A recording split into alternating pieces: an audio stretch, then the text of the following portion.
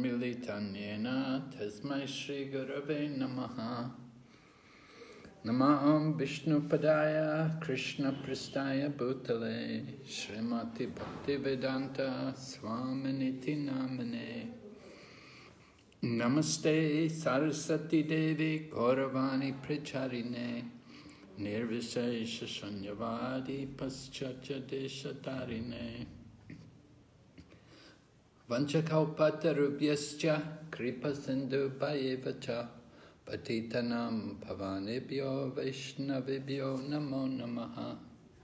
Jai Shri Krishna Chaitanya Prabhu Nityananda Shri Advaita Gadadhar Shri Vasadi Gaur Bhaktavinda. Hare Krishna Krishna Krishna Hare Hare Hare Rama Rama Rama Hare Hare. Welcome everyone to our ongoing study of the Srimad Bhagavatam. We're on third canto, Kapila Shiksha, and today we're looking at chapter number 32.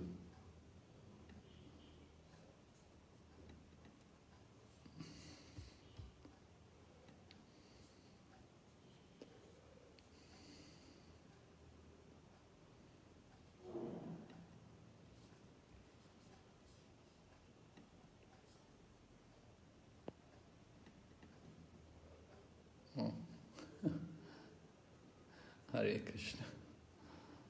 I don't know. How do I get out of this?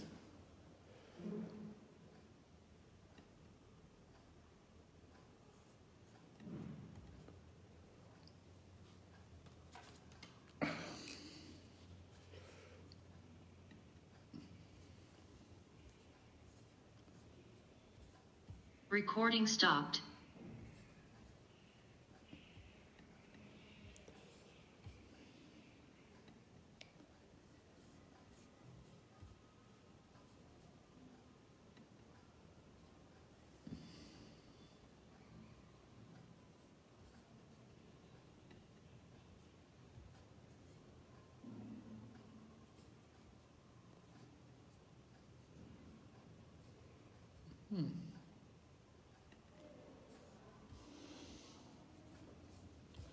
I'm going to have to leave for a minute and come back.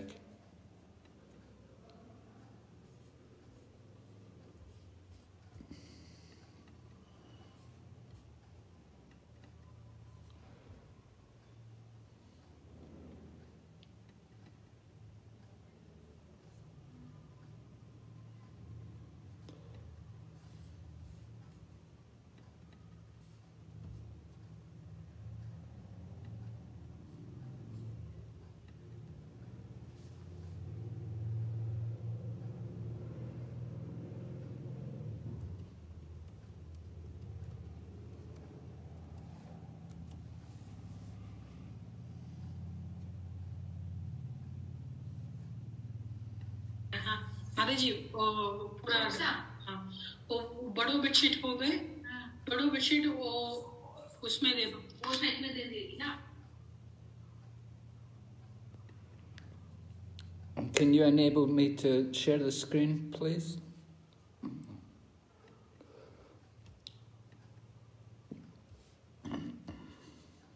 Welcome back, Maharaj. Yeah, sorry, I just have a problem with that. Recording in progress.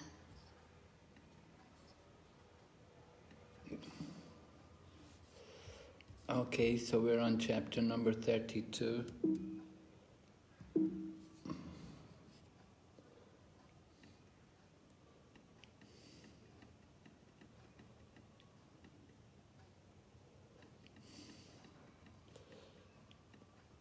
Okay, wait, that was the one I want. Connection with the previous chapter. We're still answering Devahuti's questions from the 29th chapter when she inquired that she wanted to hear about eternal time. So we heard some things of it. We did hear about the effects of eternal time and how it brought so much suffering for people in the mode of passion and ignorance. We heard about taking birth again, the child in the womb taking birth. We heard about going to Yamaraj and being taken by the Yamaduras and punished by Yamaraj, and then taking birth again and the child in the womb. What we did not hear, which we will be hearing today, is, you can see Devahuti asks a question at the end of the last question. She says, please also describe eternal time, which is a representation of your form, and by whose influence people in general engage in the performance of pious activities. So we were looking mainly in chapter 30 and 31 about people performing sinful activities. So today we'll hear about people who perform pious activities and see what happens to them. Does that actually solve the problem? If we may not be devotees, but if we act with piety, will that change the situation? Is that going to save us? Here you can see chapter 30, we spoke more about tamagun. The tamagun, lust, anger, greed, violence, uncontrolled senses, these problems. We heard how people are very greedy, try to get more money, and they'll do so many things. Then we heard also about the hellish planets, or hellish punishment. The Yamadura comes to arrest the fallen soul, and we're punished in different hellish conditions. Here you can see. We may be born as an animal, and later as a human being, come back gradually to the human form of life, go through different species of life according to our karma. So that was all in chapter 30. And then chapter 31, we heard about the child in the womb and the development of the body in the womb. We heard about the suffering the child in the womb undergoes and how he becomes conscious after 7 months, and some pray, not all pray. Okay, the soul suffers in the mother's womb, the prayers by some children in the womb, but then after birth, although they prayed when they were in the womb, after they come out of the womb, then they forget everything. They've taken birth again, and they're enamored by the material nature, and they forget all about the suffering they went through in the womb, and they try to enjoy the material world. And then we also heard, in a very powerful manner, about the danger of bad association. Bad association, particularly in the form of illicit connection with the opposite sex, and people who are very much attached to these kind of things. That kind of association is very harmful for us. And then finally the chapter spoke about reclaiming our original spiritual nature. So we're going to go on today to hear about entanglement in fruitive activities. In other words, we desire to enjoy the results of our work.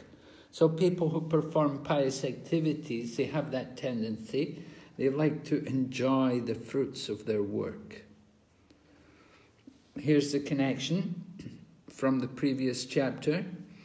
Having explained the results of condemned sinful activities in chapters 30 to 31, now Kapila explains the results of prescribed activities with material desire.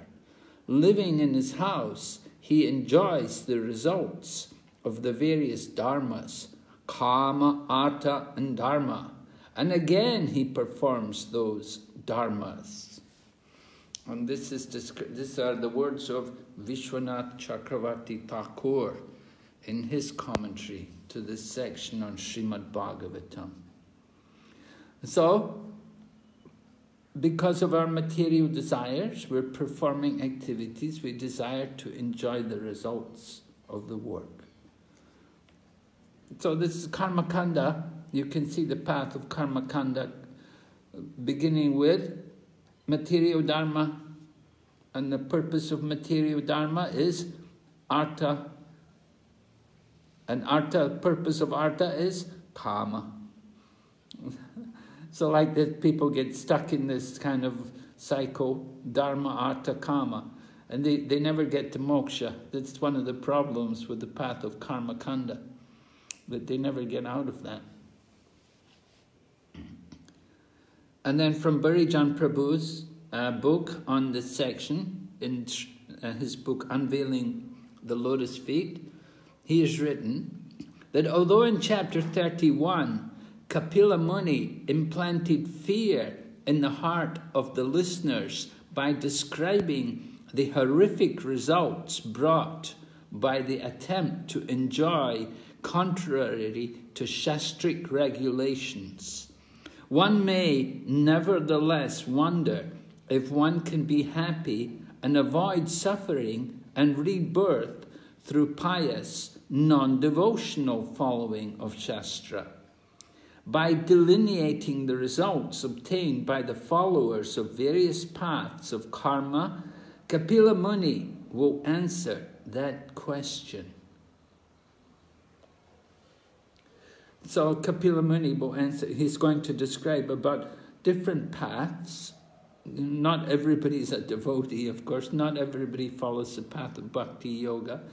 So there are many different people. What kind of results do they get? We want to understand about the results of performing some kind of actions, trying to show piety, trying to avoid suffering. Let's have a look and see what happens in this chapter. So Kapila Muni begins by first of all describing about the sa-karma karmi. The sa-karma karmi. In other words, he's a karmi and he's attached to material desires. But he's doing activities according to Vedic principles. He's a karmi. Karma is performing karma, which is prescribed in the Vedas. And he's doing it to enjoy the results. So what will happen to him? So he reaches the heavenly planets, and he will enjoy his pious activities, and he will stay there as long as he has piety, and when it's finished, then he'll come back down again. That's the beginning of the chapter. That you can go to the heavenly planets, but you're not going to stay there forever. You just go up there according to the extent of your piety, and then you come back. But then Kapila Muni goes a bit higher, and he explains about the niskam karmi. The niskam karmi, he's not thinking about enjoying the results so much, but he wants to get out of the material world. He wants to actually get free from the results. So he advances towards the spiritual sky. He will go up to planets like maybe the sun or the moon, and from there then he will go on to Brahmaloka, the higher planets, and maybe with the end of Brahma's life, then he will go to the spiritual sky. He's following Vedic regulations, but he's not trying to enjoy any results himself. He wants liberation. And then Kapila Muni tells us about people who worship Haranyagarbha. Haranyagarbha meaning, and it's meaning Garbhodakashaya Vishnu. So they reach Satyaloka, the planet of Lord Brahma. And at the end of the life of Brahma, then they will also be liberated. They have to wait there. In other words, they have to wait for the end of Brahma's 100 years of his lifetime. And then at that time, when the whole universe is annihilated, then they can go with, maybe they'll go with Brahma, and they may enter the spiritual sky. Or they may simply enter Mahavishnu. Sometimes Brahma also comes back. That is described, verses 12 to 15. Without bhakti, no one can enter the spiritual sky. So it doesn't matter who you are. You may be Lord Brahma, or you may be one of the 4 Kumaras, but if you don't have bhakti, you're not going to get into the spiritual sky. You're not going to get free of the material world. Then text 16 to 21, we'll hear about the Sakama Karmi, how he is condemned. Sakarma Karmi, that was described at the very beginning of the chapter. The person who is performing some activities according to scriptures, but simply for his own sake, for his own pleasure. Then text 22 to 26 describe the conclusion, and the conclusion, of course, is that you have to become a devotee, you have to do devotional service. And then the rest of the chapter, well, first of all, 27 to 38, we're going to hear Kapila Muni review what he's been teaching, the basic results of Astanga, Jnana, Bhakti, Kala, and Samsara. All of these different things which have been covered within this section of Kapila Muni's teachings. It will all be presented in a very brief manner. Because Kapila Muni's pretty much finished his teaching, he's just summarizing it. And then the end of the chapter we'll hear who should be instructed in Sankhya Yoga. Just like in the Bhagavad Gita, at the end of Bhagavad Gita, Lord Krishna says who should get this knowledge and who shouldn't. So similarly with Kapila Shiksha, he's also describing who should be instructed in this, who's qualified to receive this. And then the final verse, the fruit, the phalasruti, the fruit of studying this section of Kapila Muni, you'll hear. All right, so we'll go ahead. Here's the first verse. Okay, the first verse. Sakama karma, chewing the chewed. Right? Chewing the chewed. That's sakama karmi. He's chewing the chewed. He's trying to enjoy, but there's no real enjoyment there. So Lord Kapila describes the person who lives in the center of householder life derives material benefits by performing religious rituals, and thereby he fulfills his desire for economic development and sense gratification. Again and again, he acts the same way. So, this is the description of the Grihamedi. Not Grihastas, but Grihamedis. Grihamedis, they want to enjoy their family life for their own pleasure. They have no spiritual purpose. They may perform religious rituals, but they perform them for material benefit. And so because they're doing religious rituals, they get results. They get economic development, and they have sense gratification. And this way they're thinking they're happy. But it's all temporary. They still are faced with the problem of old age, disease, and death.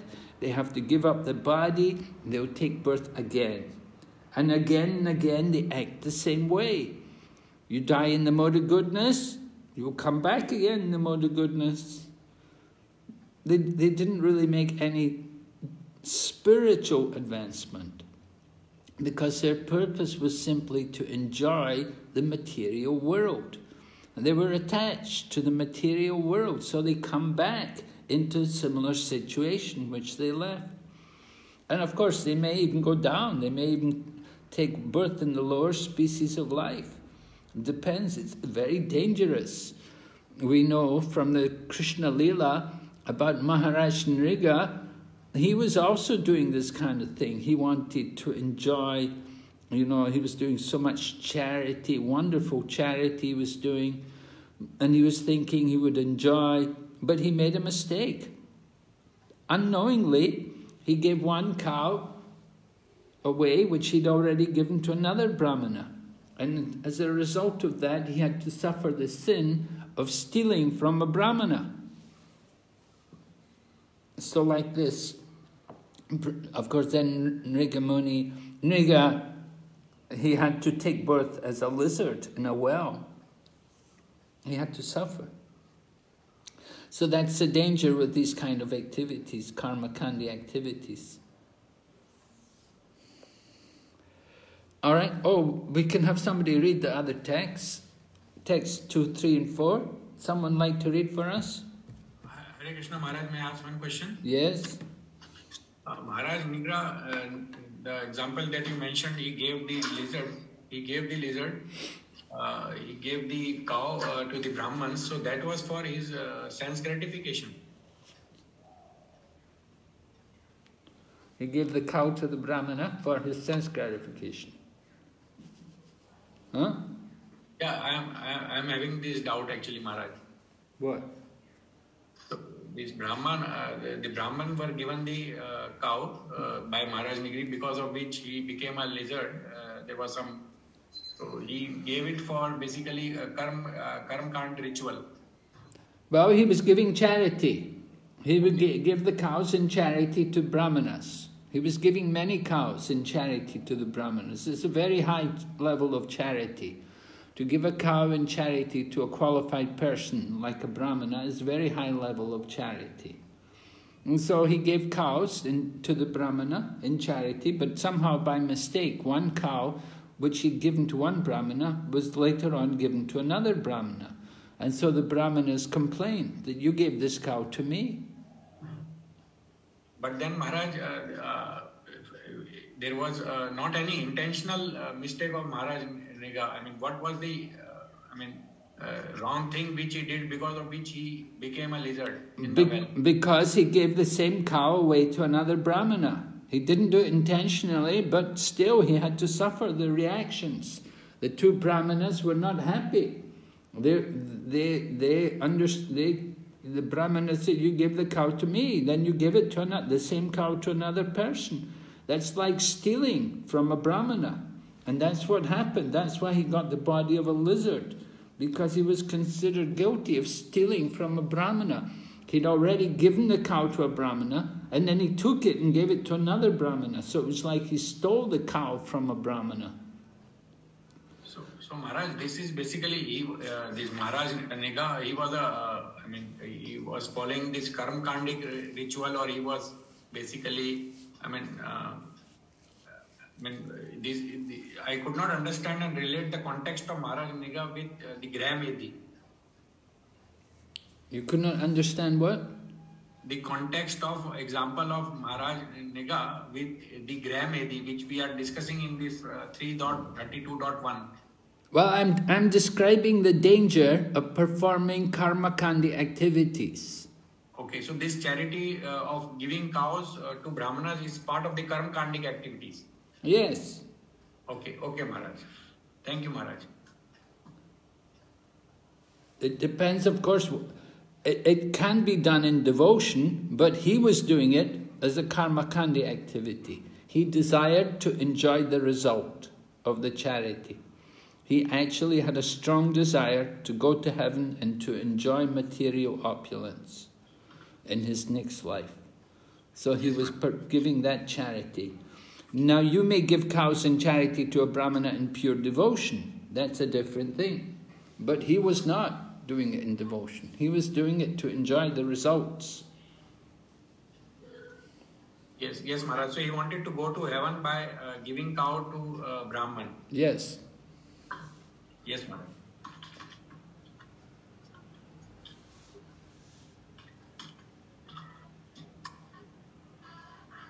Okay, now I wanted somebody to read text 2, 3, and 4.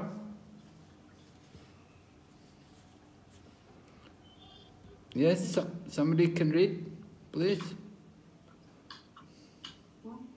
Hare Krishna Maharaj.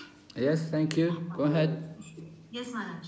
Text 2. Such persons are ever bereft of devotional service due to being too attached to sense gratification, and therefore, although they perform various kinds of sacrifices and take great vows to satisfy the demigods and forefathers, they are not interested in Krishna consciousness devotional services. Thank you. Go ahead. Yes. Text 3. Such materialistic persons attached by sense gratification and devoted to the forefathers and demigods can be elevated to the moon, where they drink an extract of the soma plant. They again return to this planet. Text 4. All the planets of the materialistic persons, including all the heavenly planets such as the moon, are vanquished when the Supreme Personality of Godhead, Hari, goes to his bed of serpents, which is known as Ananta Sheshan. Text 5. No, that's okay. Text 4. Thank you. All right, so the karma kandi was described in those verses. How they're attached and they desire their own elevation in the material world. They don't actually desire to go back to Godhead. They simply worship the demigods and they desire to enjoy the fruit of their piety. All right, so we're going ahead. Next we hear about the Nishkam Karma Yogi, described in verses 5 to 7. Superior to the Grihamedis, we were just hearing about the Grihamedis, are those who perform their work with detachment, dutifully in purified consciousness, free from a sense of proprietorship, and not swayed by sensual desires. So you can see the difference between the Grihamedi and this Nishkam Karma Yogi. They're detached. They do the activities as a sense of duty, with pure consciousness. They don't think themselves to be the proprietor, quite different from the Grihamedi. The Grihamedi's thinking he is the proprietor. And they're not swayed by sensual desires, unlike the Grihamedi. So such detached workers can be divided into two groups: Nishkam Karma Yogis and Bhaktas. They're both detached. You see, one is the devotee and the other is the Nishkam Karma Yogi. There's a subtle distinction between the two. Not a big distinction, but subtle distinction is there. The Bhaktas, they're devotee to the Supreme Lord Krishna. The Nishkam Karma Yogis are just simply detached, and they're doing everything out of duty. By Nishkam Karma Yoga, one gradually approaches the Supreme Personality of Godhead by the path of illumination through the sun planet. The sun planet being one of the heavenly planets, you see, it's on the way back home, back to Godhead. So the Nishkam Karma Yogi, he gradually approaches Krishna. He gradually goes back to Godhead. But devotee, the bhaktas, they can go back quickly. Devotees, however, are quickly taken back to Godhead by the Lord himself. All right, so nice comparison there between the devotee and the Nishkam Karma Yogi. Hare Krishna Maharaj, may I ask one thing? Okay. Maharaj, you mentioned that there is a subtle distinction between Nishkam Karma Yogis and Bhaktas. So you mentioned that Nishkam Karma Yogis, they do the karma activity as a part of their duty, and Bhaktas, they do the activity for serving the Supreme Lord. So is this correct, Maharaj? Yes, yes. And you also mentioned that Nishkam Karma Yogi, it approaches the Supreme Personality of Godhead by the path of illumination through the sun planet. So this I could not understand, Maharaj. Well, the Niskam Karma Yogi, he's not going straight back to Godhead. He goes up to the higher planets, goes up to the heavenly planets. The sun planet is on the way back home, back to Godhead. It's on the way out of the universe. So he has to go step by step. You see, he goes up to the sun planet. The sun planet, of course, is fire. And so in the sun, he goes there in his subtle body, and he gets purification, further purification, before he goes back to Godhead. Because without having devotion, he can't go back to Godhead. He has to have devotion to go back to Godhead. So his subtle body is actually, basically dissolved in sun planet, and he gets purified. No. Subtle body is not dissolved. The subtle body goes up, takes him up to the sun planet, but it gets purification on the sun planet. Okay, so he's purified, he's basically getting exposure to devotional service on the sun planet. Yeah. Well, before he can go back to Godhead, he has to cultivate devotion. Thank you, Maharaj. Thank you, Maharaj. And generally, just a minute. I'm not finished. Another distinction between the karma yoga and the path of devotion. The karma yogi thinks, I'm doing this, I'm giving this. But the devotee understands everything as Krishna's. The devotee doesn't think anything belongs to him. Although it's mentioned here that there's the Niskam Karma Yogi free from a sense of proprietorship. So, but there is that tendency among the Karma Yogi to think that I'm doing this for Krishna, I'm doing this for Krishna, I give this to Krishna. Whereas the devotee understands everything belongs to Krishna. All right? Yes, Prabhu has another question. You have a question, Prabhu? Hare Krishna Maharaj, apologies for interrupting earlier. Maharaj, so, the planet in the middle and obviously 7 higher planetary systems. So you were mentioning that the sun planet is one of the heavenly planets. So I wanted to find out from what point does the heavenly planets begin? Is it from the sun planet, and is that the first higher planetary system above Earth? Well, the sun is one of the higher planets. It's mentioned here that there's a path of illumination described like that you go up to the sun planet where further purification takes place. Then after going through the sun planet, then you can go out through the coverings of the universe into the spiritual sky. Please, can you turn off your microphones if you're having a lot of background noise there, please?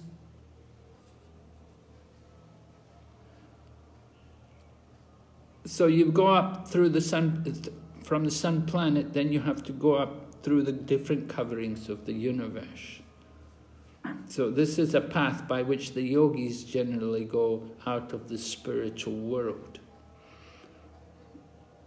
So the sun has its own orbit, it's one of the heavenly planets, one of the higher planets, and it's convenient for the living entities who are going out of the material world that they go first to the sun planet for further purification, and then they go out through the coverings of the universe. Of course, there are many higher planets. We know there's a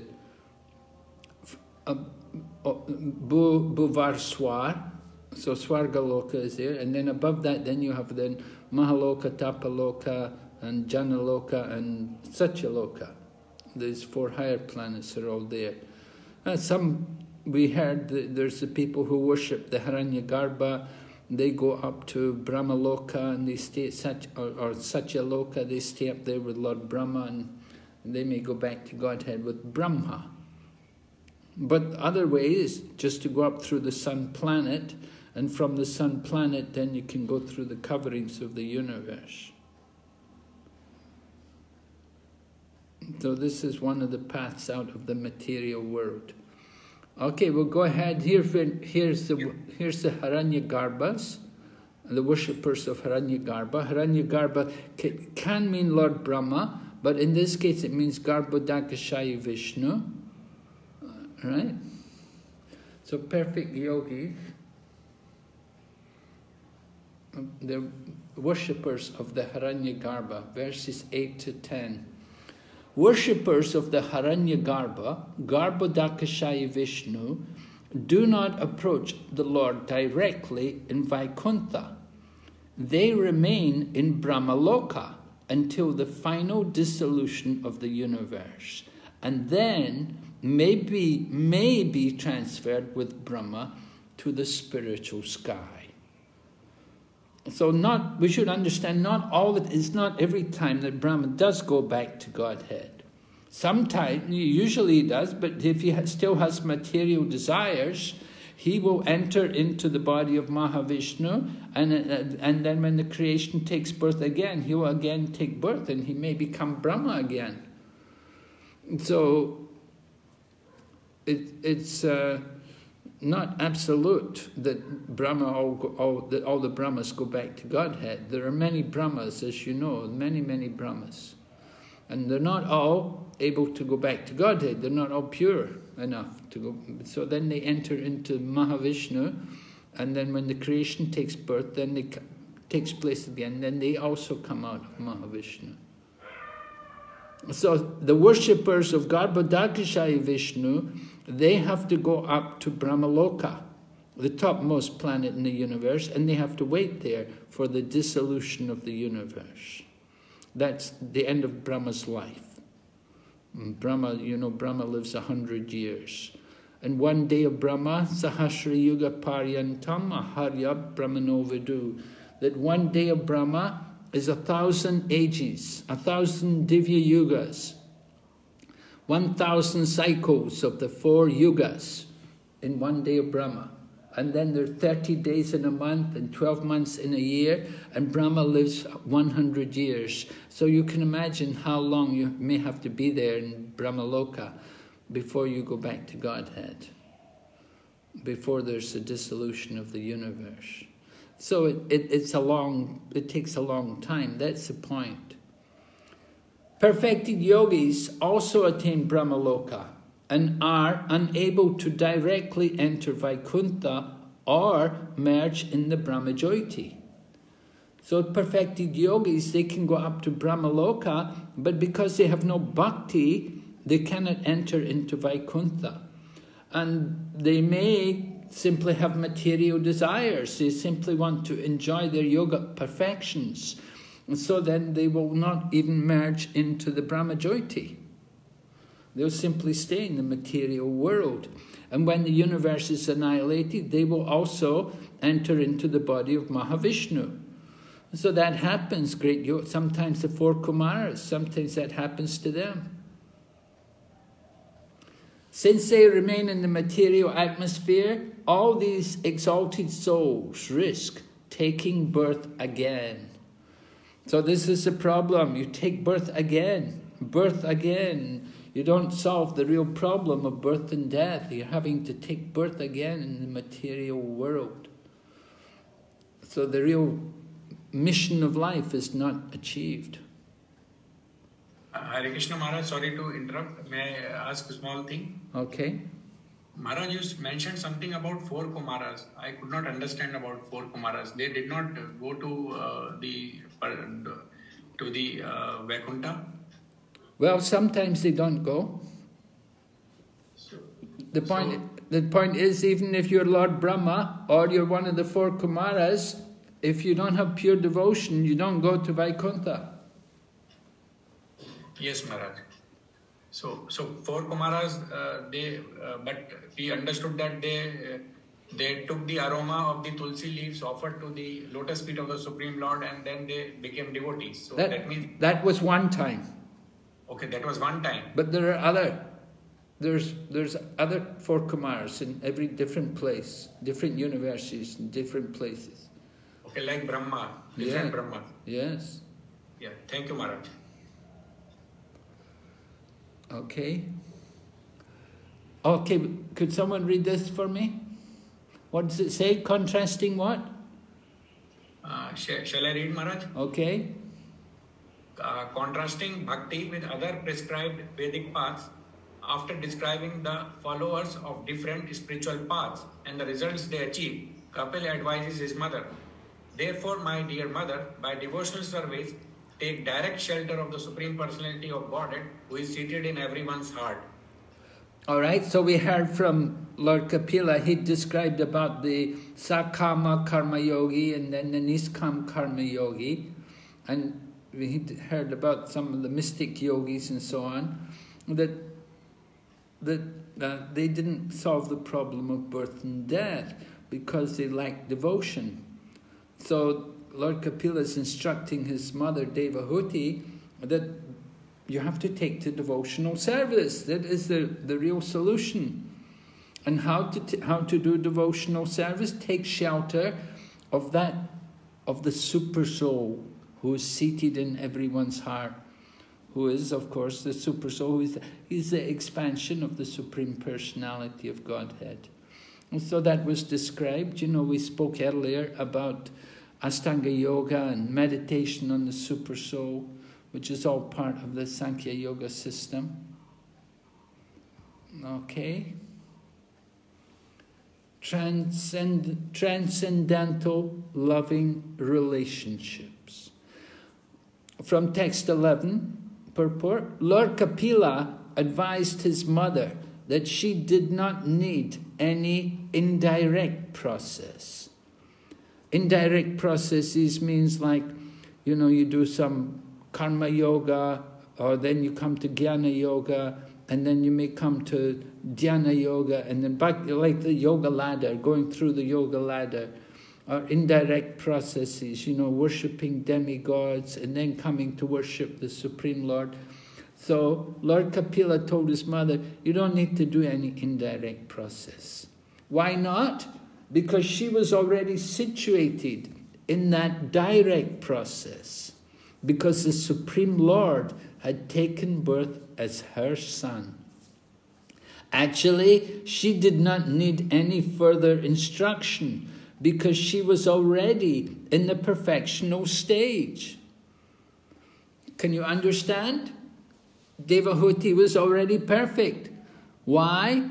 Because she sees the Supreme Lord and she thinks of him as her son. Although he's actually the Supreme Lord, she's thinking Lord Kapila is her son. And so this was her loving relationship with the Lord. So this was her direct process. She's already a devotee. She doesn't need to do anything else. One who is a devotee who's doing devotional service, they're not lacking anything. They don't have to do anything else because it's already there within devotion.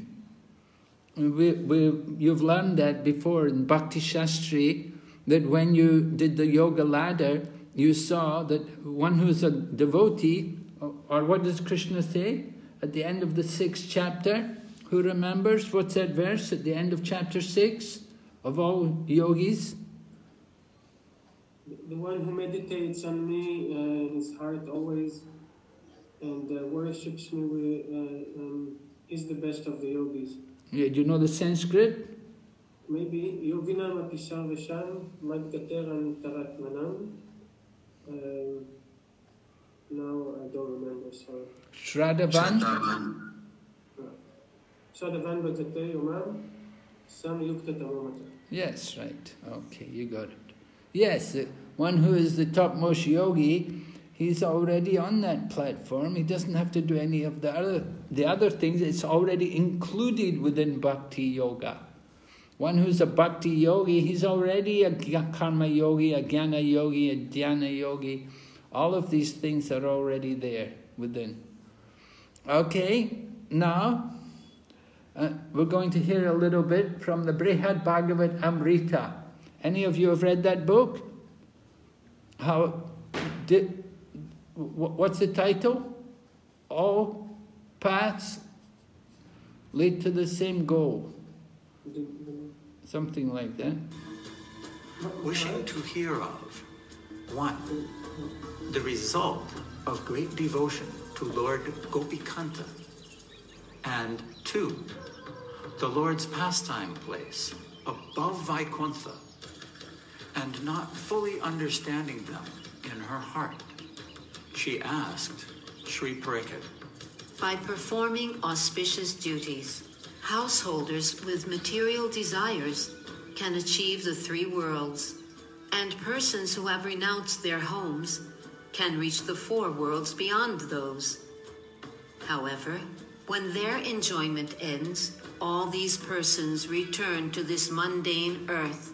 Only a select few of those who have reached the planets of Maharloka and other higher planets become liberated with Lord Rama. Sanatana Goswami explains that the 3 worlds are Bhu, Bhuvaha, and Sva planets. Householders in those realms wish to enjoy the fruits of their work. Householders who have no material desires, by performing prescribed duties, may go to Maharloka or other higher planets, and when their hearts are pure, may become liberated. Persons who are not householders are Naishtika brahmacharis, vanaprasts, and sannyasis. The 4 realms they attain are Maharloka, Janaloka, Tapaloka, and Satyaloka. They who have material desires again take birth, but they who have no material desires and act only out of duty are liberated. Some persons, after enjoying on Archir-loka and other planets, gradually attain liberation. Renounced souls devoted to transcendental knowledge quickly attain liberation. The Lord's devotees who have material desires may enjoy by fulfilling those desires, and when they become fully purified, they also attain the Lord's abode. Devotees having no material desires at once attain the blissful spiritual realm of Vaikuntha, which is difficult even for liberated souls to attain.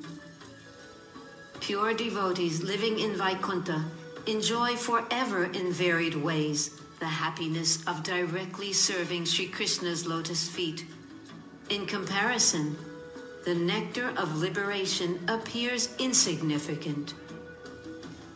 Some of those devotees are situated in knowledge, Jnana Bhaktas. Some are pure devotees, Shuddha Bhaktas. Some are devotees situated in love, Prema Bhaktas. Some are devotees situated in great love, Prema Pura Bhaktas. And some are overwhelmed by love, Prematura Bhaktas. Sanatana Goswami explains that here 4.5 kinds of love are described, with the Jnana Bhaktas being the half. The devotion of Jnana Bhaktas is mixed with a desire for knowledge, not the pathetic liberation of the impersonalists, but the awareness of the glories of serving the Lord's lotus feet. Maharaj Bharat is an example of a Jnana Bhakta. The Sudha Bhaktas are devoted to the 9 processes of devotional service. Their devotion is not distracted by fruitive work, a desire for knowledge, or non-devotional renunciation. Maharaj Ambarish is an example of a Sudha Bhakta. The Prema Bhaktas want only to serve the Lord's lotus feet with love. Hanuman is an example of a Prema Bhakta. The Prema Para Bhaktas are the Lord's affectionate associates who, by the Lord's boundless mercy, are tied by the chains of affectionately gazing at the Lord with longings of love, friendship with the Lord, and close friendship where they joke with the Lord. The Pandavas are examples of prema para bhaktas. Love attained without love for the Lord. There are varying degrees of that love. Thus, the prema bhaktas are better than the Shuddha bhaktas. The prema para bhaktas are better than the prema para bhaktas. Since the levels of these devotees vary, it seems unfitting the results they achieve be the same. Nonetheless, no one is considered better than anyone else in Vaikuntha.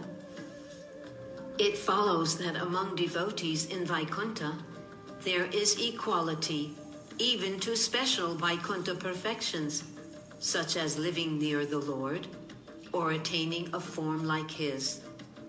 A goal higher than Vaikuntha is each according to his own kind of love, and each attaining his own object of love.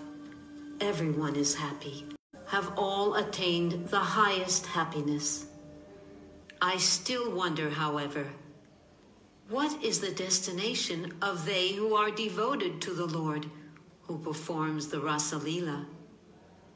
My heart is not happy if others attain the same destination attained by loving devotees who chant the holy names and who, indifferent to all material goals, yearn to become Shivrata's maidservants. I cannot tolerate that others attain the same destination as Nanda and Yasoda and their associates. Okay. So I hope that had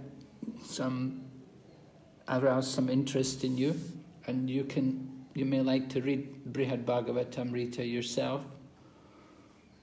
As you see, this is from the first chapter, the second section, first chapter, verses 10 to 22, describing different devotees in the spiritual world.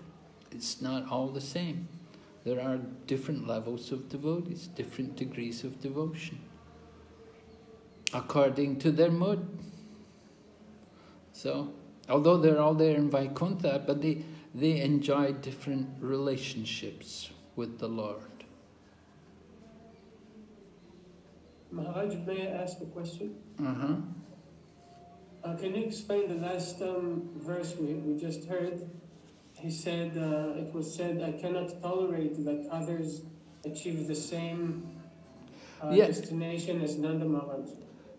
Yeah, well, it's leading to the inquiry that there's another planet beyond the Vaikunthas, you see, that is Goloka Vrindavan.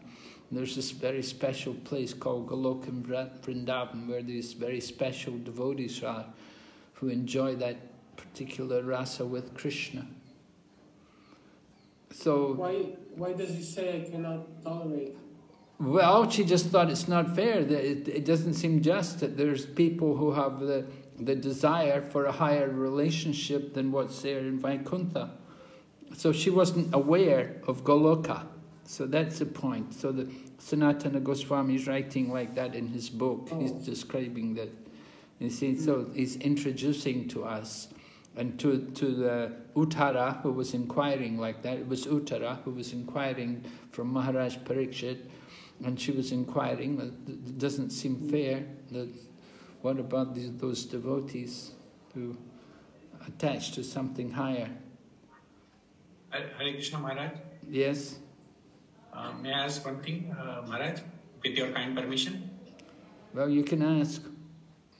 Yeah, Maharaj, actually, like in this Kapil Shiksha, these chapters, we are understanding that the material desires, they lead to bondage. And these material desires, like for name, fame, and like in Hindi, they say that love, puja, pratishtha, like name and fame. So, like these desires are there in the subtle body. So, though we have the knowledge, though we are studying Srimad Bhagavatam, though we are understanding that these material desires are so dangerous that they can bring us back into the material world or maybe into the hellish regions. So then with this knowledge, why if I talk about myself, why I am not able to get rid of these unwanted material desires, Maharaj?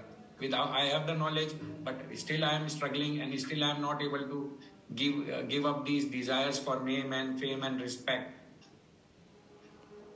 No, you have to follow the process more, right? It's going to take some time. You have to take up the process with increased enthusiasm. And if you desire to actually get rid of them, then you can. The process is there. You've got the perfect process to get rid of these desires. You just have to follow. And gradually you will. We are talking about anartha nivritti, right? You want to get rid of these desires, these subtle desires. This is all anartha nivritti.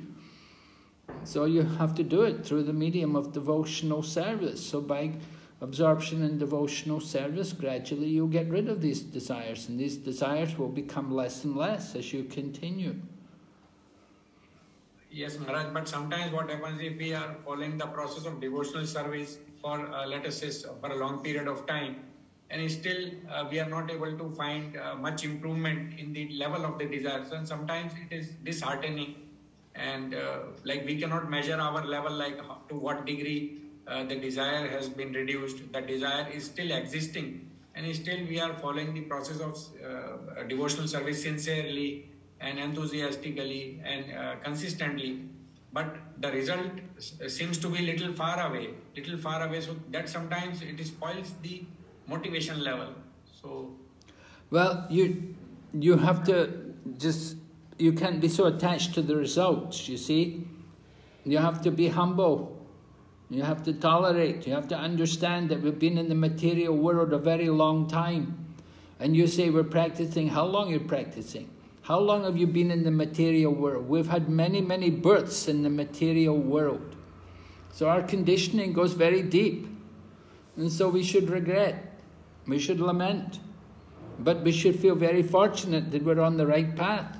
Now we just have to continue. We just have to keep going. Hold tightly to the lotus feet of Krishna and spiritual teachers. And gradually, one day you'll go back to Godhead. Gradually it will happen. Don't think it's going to happen overnight. It's not just so quick that, oh, take up chanting Hare Krishna and it will all happen. It's going to take time. We've been in the material world a very long time. So you have to be patient. Yes, Maharaj. Yes, Maharaj. Okay, we'll go ahead. Here's Srila Prabhupada. Would somebody like to read this for me, please? What's the heading? The process of pleasing Krishna. Okay, go ahead.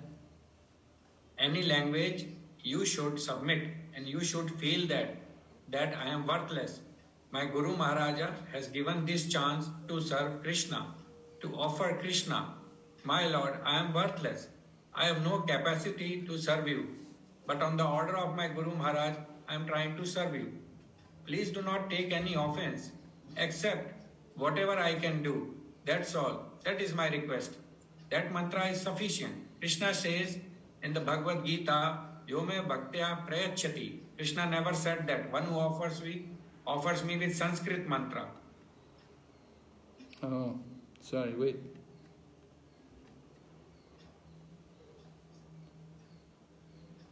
Go ahead. Yome Bhaktya Prayachati. Real thing is bhakti, feeling how to serve Krishna, how to please him. That is wanted. Not to see that you are a very good scholar in speaking in Sanskrit or English or that. That is not. Always feel that I am worthless, but I have been, by the grace of my Guru Maharaj, I have been given the chance. So kindly accept whatever little service I can give. I am offensive, so kindly excuse me. In this way, be humble, meek, and offer your feeling, and Krishna will be satisfied. Yes, I think that's very good. I think you should remember this. Maharaj, may I request, may I see the previous slide once again, because that was, I think, very relevant to my question. I think the slide came immediately, what you already answered, that you said that we have to be very, very humble, because I do not have any capacity to serve. It is only by the mercy of the spiritual teachers that we can try to serve Krishna. Yes, right. Okay, so there's the slide. Yeah, you're right. Humility is very important, and we should feel ourselves unqualified and worthless, but at the same time we should feel very fortunate. We're trying to serve Guru and Krishna. I am worthless. By the grace of my Guru Maharaj, I've been given the chance. So kindly, whatever little service I can give, please accept. I'm offensive. Kindly excuse me. Be humble, meek. Offer your feelings. Krishna will be pleased. All right? Go ahead. What's the title? Shall I read, Maharaj, or some other devotee will like to read? Go ahead, you can read. Okay. Without bhakti, no one can enter the spiritual sky. All those who maintain self-interest are forced to come back to the material world. Yes, self-interest. We were speaking about even Lord Brahma, the four Kumaras. If they're self-interested, they come back. Keep reading. Yes, Maharaj. Yeah, without bhakti, no one can enter the spiritual sky. My dear mother, someone may worship the Supreme Personality of Godhead with a special self-interest. But even demigods such as Lord Brahma, great sages such as Sanat Kumar and great munis such as Marichi have to come back to the material world again at the time of creation. When the interaction of the three modes of material nature begins, Brahma, who is the creator of this cosmic manifestation and who is full of Vedic knowledge, and the great sages, who are the authors of the spiritual path and the yoga system, come back under the influence of the time factor. They are liberated by their non-fruitive activities and they attain the first incarnation of the Purusha, but at the time of creation, they come back in exactly the same forms and positions as they had previously. Yes. So this is being described here, you see. Great sages, even demigods like Lord Brahma, sages like the four Kumaras, and munis like Marichi, they may come back to the material world. They enter into the Mahavishnu. Mahavishnu is the first incarnation of the Purusha. And they stay in the body of Mahavishnu. They stay in the subtle form. In the subtle form, they're in the Avyakta stage. And they remain in the body of Mahavishnu. But then when the creation takes place, then they come out. They take birth and they will take that position again. Okay, yes? Maharaj, can I ask a question? Yeah, please. Where we can characterize a devotee which is performing devotional service, but he want to please himself by the devotional service before the Lord. Like, for example, we shall go to the temple on programs to glorify the Lord like this. But devotee, for example, choose that, okay, I will go for these regular programs, but I will go just for programs which I organize. For example, I organize some kirtans for devotees, so I will go only on these programs. But the other programs, I don't care who is doing all this. So I just, how we can characterize such kind of mentality that, that we want to enjoy the... Well, we have to consider what are they doing when they don't go to the program. There are people who don't go to the program, but they're very busy with other engagements. Yes, but I mean, not that kind of devotees.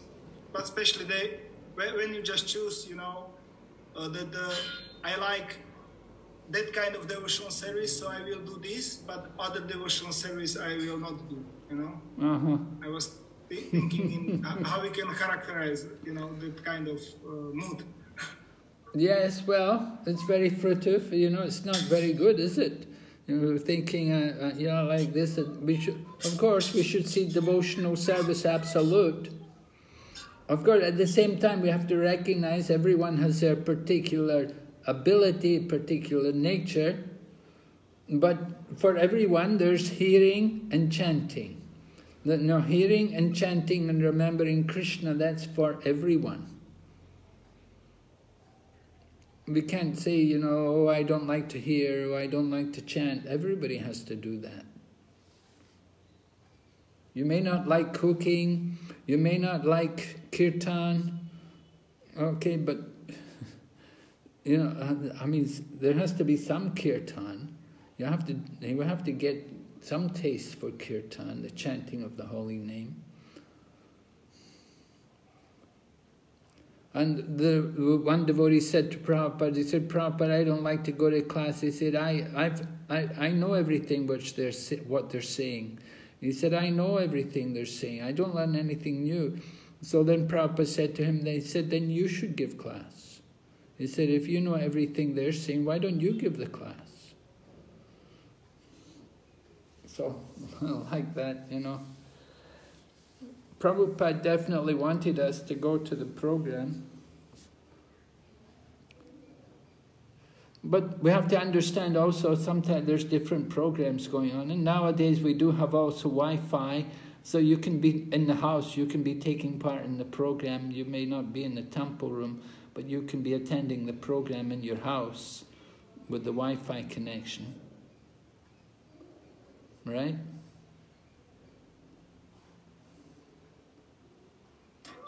Thank you. So we're tolerant about these things, you know, and we try to, you know, don't worry so much about others, just try to be a good example yourself. That's a good thing, you know, if you can go to the program, that's very nice. And don't worry too much about others.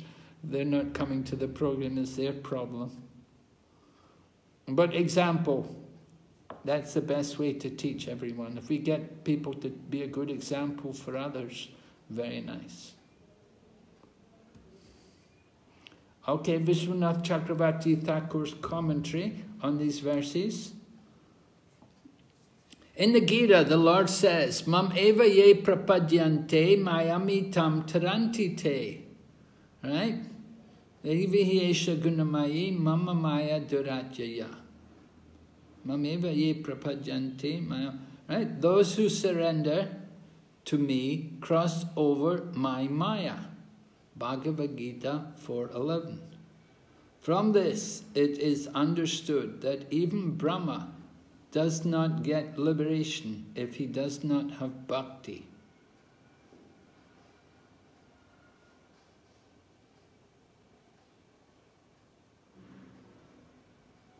So, you want to surrender? You want to get liberation? We have to have the qualification.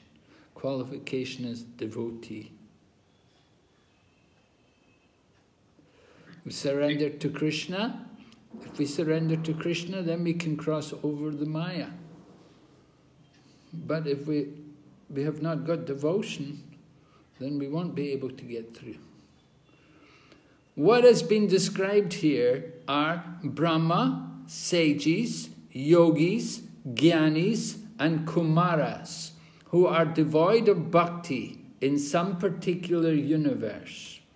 The Brahmas and sages of all other universes have bhakti, and thus attain liberation, and prema bhakti with dasya and other relationships according to their degree of bhakti.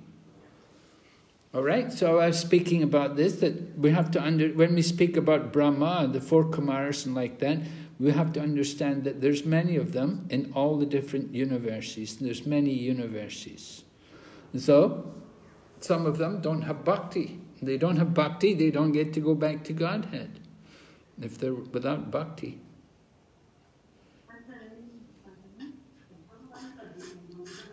Hare Krishna Maharaj, in the previous slide, there was one thing about surrender. May I ask, Maharaj? Yes. I'm sorry, Maharaj, I'm having a lot of queries. I'm really feeling very sorry that I'm bothering too much actually. But I have some basic questions. Like when we are, basically there are six symptoms of surrender that we understand that Lord is our supreme protector. But when there is a problem in the life we feel that we cannot solve, then I feel that, okay, if Lord is the supreme protector, then why is He not giving the protection? So how to understand that we have to surrender by having in our consciousness that Lord is our supreme protector. And when some problem comes which we cannot solve with our intelligence or mind, then we feel that God is not giving any protection. So God is the supreme protector in every stage of life.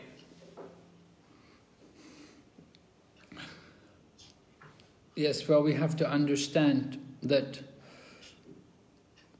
protection is there, but it's not that God is just there as your order, as your servant.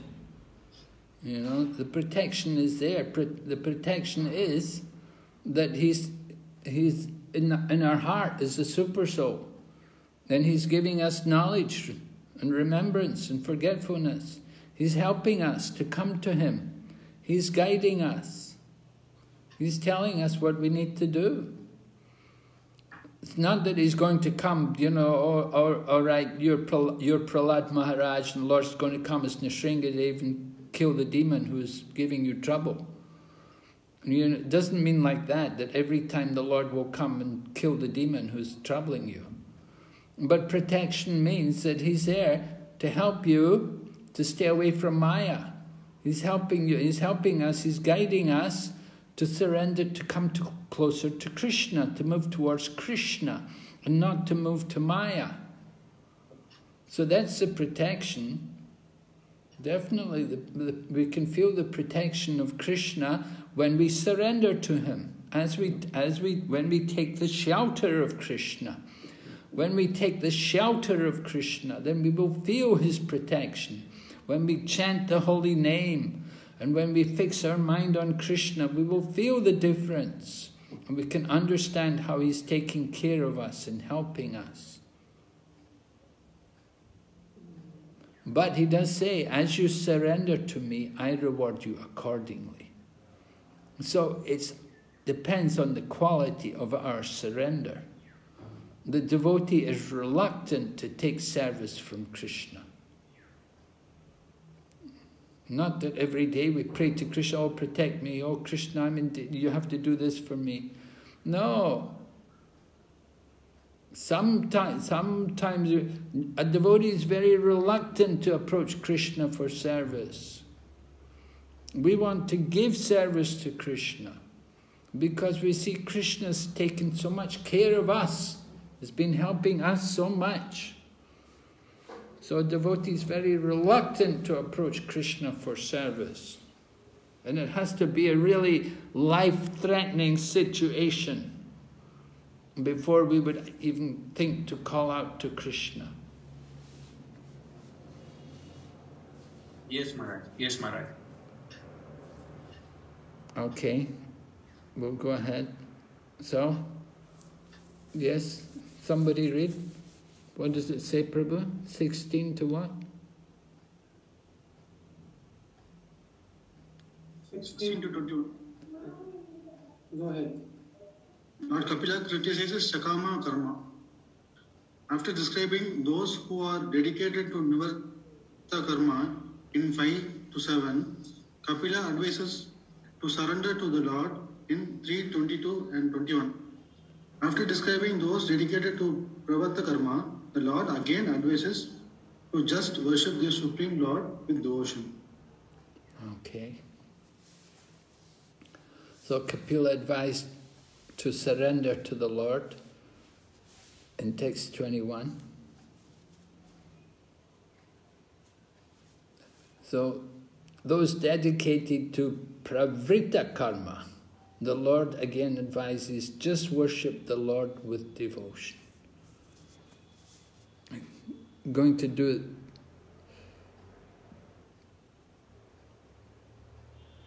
The Nivrita Karma, they're different people. This is pavrita karma. They're dedicated to pavrita karma. So just worship the Lord with devotion. The nivrita karma people, they're just don't do this, don't get that, and they're more avoiding things. They just want to get out from the material world. They do things as a sense of duty only.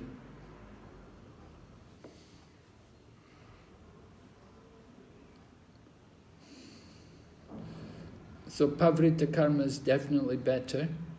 Just worship the Lord with devotion. Just surrender to Him. Yes? Someone read? 22 to 26, conclusion of Lord Kapila's teachings. By Bhakti goals of other paths, by Bhakti, goals of other paths are also achieved. 22-23, Jnana and Vairagya quickly achieved by practice of Bhakti. 24-25, symptoms of a devotee. 26-1, Bhagavan is perceived differently through different processing. All right, so this is some conclusion of Lord Kapila's teachings, right? If we do devotional service, then all the other paths, the results of all the other paths are also there. And we had already, we remember, there's a famous verse there from the first canto, second chapter, that simply by doing devotional service, you automatically develop Gyan and Vairag. Gyan, spiritual knowledge, and Vairag, detachment from whatever is not in relation to devotional service. So Gyan and Vairag follow Bhakti. And then 24 and 25, the symptoms of a devotee, the different good qualities of a devotee will develop. By doing Bhakti, the devotee will naturally develop all of these qualities without even thinking about it. Just by engaging in the process of devotional service, the different qualities develop. Then text 26, one Bhagavan is perceived differently through different processes. There's one Supreme Lord, but someone perceives Him as the Brahman, someone perceives Him as Paramatma, and someone as Bhagavan. We'll see the example. The conclusion of Kapila's teachings, verses 22 to 26. This is one of the concluding verses from Kapila's teachings. My dear mother, I therefore advise that you take shelter of the Supreme Personality of Godhead, for His lotus feet are worth worshipping. Accept this with all devotion and love, for thus you can be situated in transcendental devotional service. So Lord Kapila, again advising his mother, just do devotional service. The lotus feet of the Lord. Take shelter of the Lord's lotus feet. And you'll get all the results. Text 23. And you can see very similar to the word from the verse from the first canto, second chapter. Vasudevi Bhagavati Bhakti Yoga Prayojita Jnana Yata Suvairagyam Jnanam Yat Brahma Darshanam. Little change at the end. Engagement in Krishna consciousness and application of devotional service unto Krishna make it possible to advance in knowledge and detachment, as well as in self-realization. So if we're engaged in Krishna consciousness, doing our hearing and chanting, practicing all the principles of devotional service, then certainly we'll be cultivating our knowledge and detachment. And self-realization will also result. But remember, the goal is none of these things. The goal is to develop love for Krishna. We want to develop love for Krishna. We don't just want knowledge and detachment. We don't just want self-realization. We want to develop a love for Krishna. We want to become deeply attached to Lord Krishna. That is the goal. Text 24. The exalted devotee's mind becomes equipoised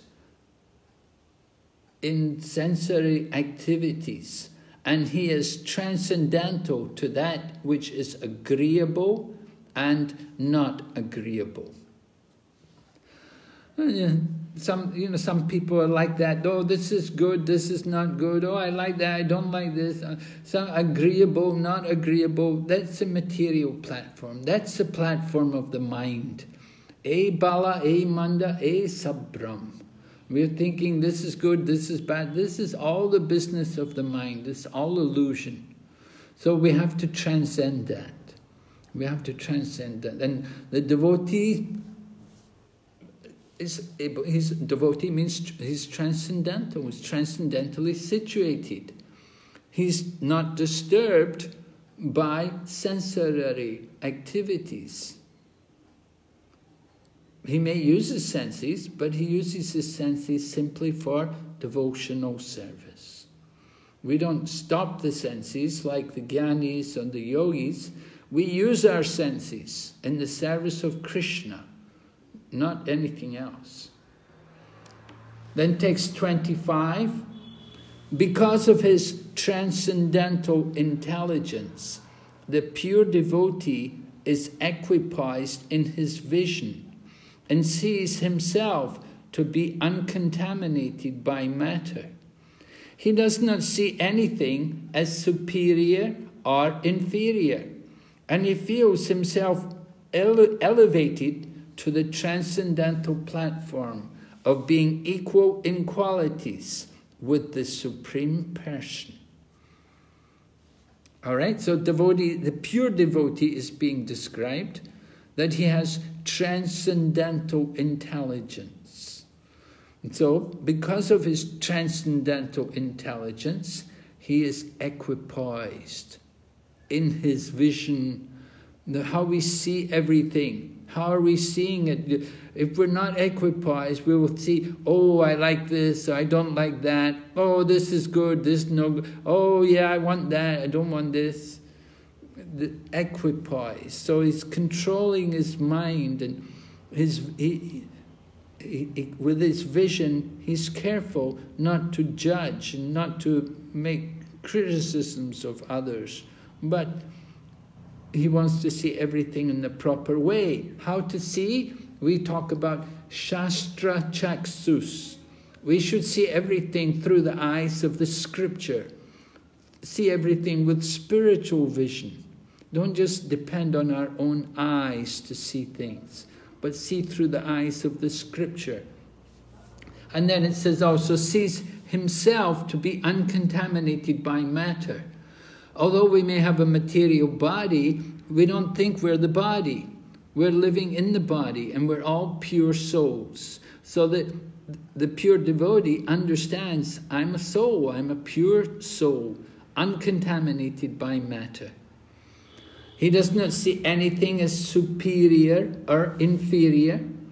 Some people on the bodily concept of life, they're thinking, oh, I'm high class, they're low class. Oh, this person has no class. They make distinction.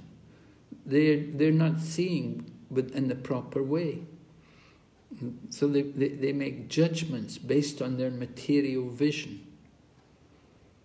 So that's not proper. And he feels himself elevated to the transcendental platform of being equal in qualities with the Supreme Person. Yeah, we're one in quality, but different in quantity. We may have the qualities of the Supreme Person, but not in the same quantity. So qualitatively one, but not quantitatively. And that way we keep our individuality. We're tiny sparks and the Lord is the fire. And then text 26, the personality of Godhead alone is complete transcendental knowledge, but according to the different processes of understanding, he appears differently, either as impersonal Brahman, as Paramatma, as the Supreme Personality of Godhead, or as the Purusha Avatar. So, different processes will reveal the Lord in different ways. If someone takes to the impersonal process, the process of Gyan, speculative knowledge, they will conclude the Lord is the impersonal Brahman. And if somebody is following Astanga Yoga, they will conclude that the Lord is the Paramatma. But for the devotee of the Lord, they can understand the Lord as Swayam Bhagavan. Or the Purusha avatars. We heard about people who worship the Hiranyagarbha like that. So some people worship the Mahapurush or the Purusha avatar. These are also devotees, of course. They have devotion, but they're not necessarily going to be Krishna Bhaktas. They may be worshipping Vishnu as the Supreme. So, Maharaj? Yes? Maharaj, you mentioned about Jnanis and Yogis. So Yogis are more closer to Bhagwan than compared to Jnanis. Like they also merge in the Brahmjyoti, but they are more nearer to Bhagwan. Is this correct, Maharaj? Why? I don't quite follow what you're saying. The Yogis are closer to Bhagavan? Yeah, yogis, like since they are having the realization of Paramatma, but the destination, like the destination of Jnanis and Yogis is both Brahmjyoti. But in Brahmjyoti also, he may be the Jnani may be on the external side of Bhagwan realization, but Yogi may be little closer to the Bhagwan realization side. It depends. We have to see, there are different kinds of yogis. Some yogis, they simply want the Astasiddhis. They simply want material perfection. You have to consider what is their realization, how much they've understood the nature of the soul. Have they actually understood that there's a super soul? Sometimes they think we are the super soul. They think, the yogis often think there's only one soul. They don't understand that there is also the super soul. And they think when they're meditating on the super soul that they are the super soul. Yes, Maharaj. So basically based on their consciousness, they may be wanting siddhis or personal benefits, then again they may fall behind. They have material desires, that's the point. They have material desires. Bhakti mukti siddhikami sakale ashanta. Krishna bhakti niskam sa esha shanta. Right? The Jnanis, they want liberation, mukti, and the yogis, they want siddhis, and the karmi, he wants sense gratification. So bhakti mukti siddhikami sakale ashanta. None of them are peaceful. Whether they're nearer or not, understand they're not peaceful. Yes, Maharaj. That's the main point. Yes, Maharaj. They haven't got complete realization of the Supreme Lord. Thank you, Maharaj. All right, then verses 27 to 36, we get a summary of Lord Kapila's teachings on chapters 25 to 29. Attaining Bhagavan realization is the ultimate goal of all Vedic practices. So it doesn't matter what process you're following, the ultimate goal is to realize Bhagavan. So this is the conclusion of Lord Kapila's teaching.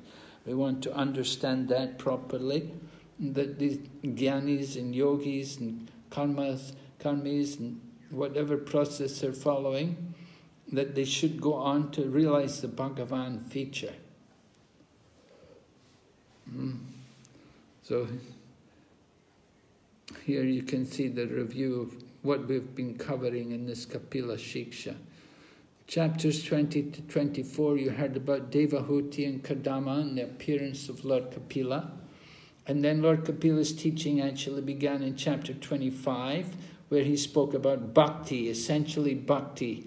And then chapter 26 was on Gyan, and 27 was about the Jnani, applying that knowledge and how he can achieve liberation. Chapter 28, we heard about the Astanga Yoga, and then 29, we heard about 4 different kinds of Bhakti. That there was Bhakti in the Gunas, and there was also pure Bhakti. So 4 different kinds of Bhakti. And then we went, okay. So, recapping, Astanga, Jnana and Bhakti. From verses 27 to 36. First of all, detachment from matter is the common ground for all transcendentalists. So whether one is a personalist or impersonalist, whether one is a yogi or a jnani or whatever, it doesn't matter, that they all have to show this detachment from matter. It's a primary consideration for achieving the transcendental platform. If one is going to come to the transcendental platform, one has to be detached from matter. We have to give up that attachment to the material. So that's an important point in all the different processes. If we are keeping attachment, then we cannot progress. We have to let go of the material in order to actually come to the transcendental platform. And then, by mental speculation, devoid of devotion, one cannot come to a positive understanding of the Supreme. So mental speculation, that is the ascending process of knowledge. Trying to pull oneself up, trying to understand the Lord by the power of our own mind and senses. Then it will be very difficult and it will be very troublesome to make advancement. The path of devotion is a descending process. The knowledge comes down. But mental speculation, we're trying to pull ourselves up. You know, if you ever climb a rope, if you go rope climbing, it's much easier to come down than it is to go up. You have to work hard to pull yourself up. It's quite easy to come down. And so similarly, to try to understand the Supreme by our own efforts is very difficult. Very, very difficult. Vedeshu durlabham. Right? To understand everything by the Vedas and like that, then very difficult, very rare. Or by Gyan, we say Gyan, Bahunam Gyanmanamante Gyanavam Mam Pratpajante. After many births and deaths, when one is actually in knowledge, then he surrenders to me. Such a soul is very rare. So that's the process of Gyan. Gyan means mental speculation. So you make advancement very slowly, many births, and very rare to come to perfection. But by devotion, it's very easy. The path of devotion is the positive way to understand the Supreme. Third point, directly or indirectly, one should come to the same goal, the Supreme Personality of Godhead. So directly, we give Devahuti as the example, directly. That just by devotion, her devotion for Lord Kapila, she has devotion. She doesn't need to do anything else. She's already got devotion for Lord Kapila. She doesn't have to worry about how to get devotion. Indirectly, then we're taking up different paths. Maybe worshipping demigods, maybe studying the Vedas, maybe the impersonal path, coming to the impersonal Brahman, and then going on to Paramatma, and then Bhagavan, like that, indirectly. indirectly, going up to Brahmaloka, waiting in Brahmaloka for the end of Brahma's life, and then going back to Godhead. That's indirectly. But directly, you can immediately go back to Godhead. So it's the same goal. The goal is the personality of Godhead. Only by devotion one can understand the absolute truth, just as only by the tongue one can experience the taste of milk. This is a very nice example to be understood. Just like the taste of milk can be perceived by the tongue. You know, milk, it has its own smell, it has its own touch, it has its own appearance, but the way you can actually tell if it's really milk is with the tongue. And so similarly, only by devotion can we actually understand the absolute truth. To know the truth in full, it's only by devotion.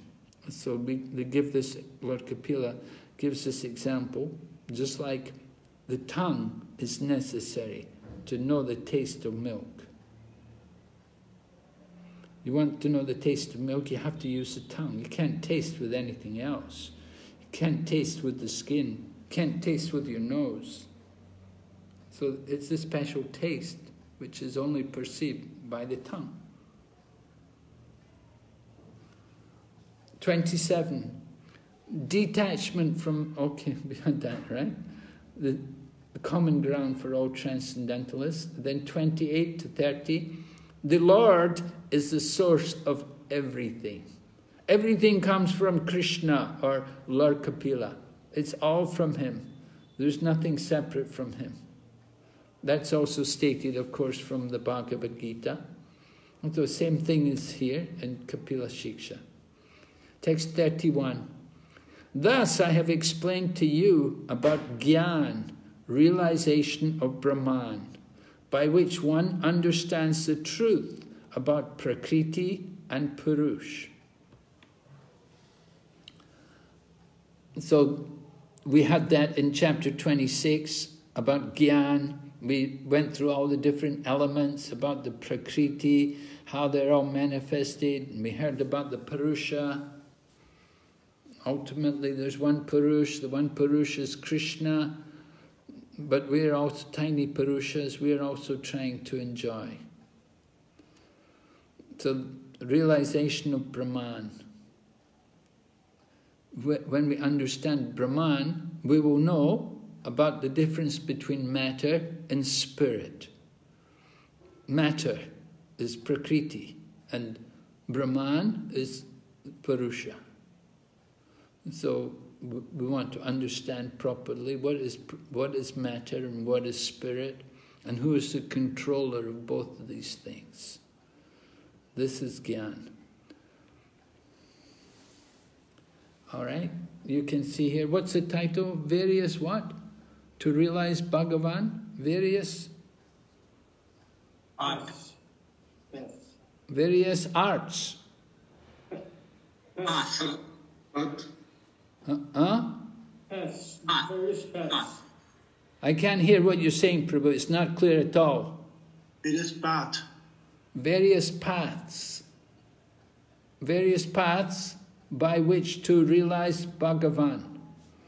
All right, so there's Krishna in the center, and you can see the different paths.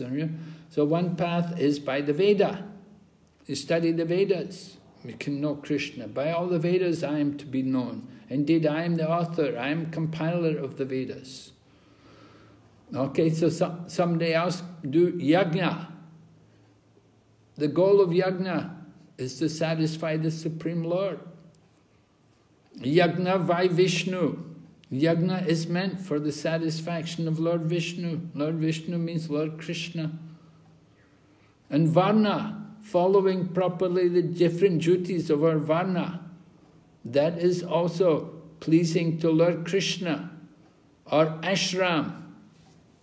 We have our different ashrams, executing our duties. According to Varna and ashram, will also be very pleasing to Krishna and help us to advance. And then Gyan, from the Bhagavad Gita, one who is actually in knowledge will surrender to Krishna, Vasudeva. So the goal of Gyan is to come to Krishna.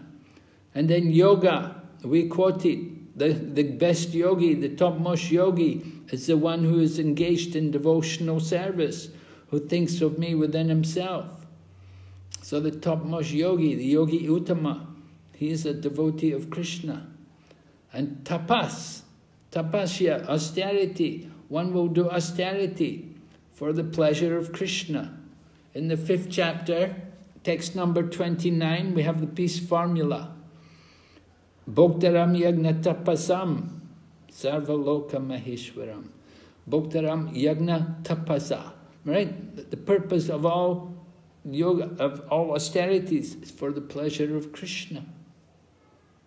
So that's tapas. And then bhakti. Bhakti is also meant, of course, that's meant for Krishna.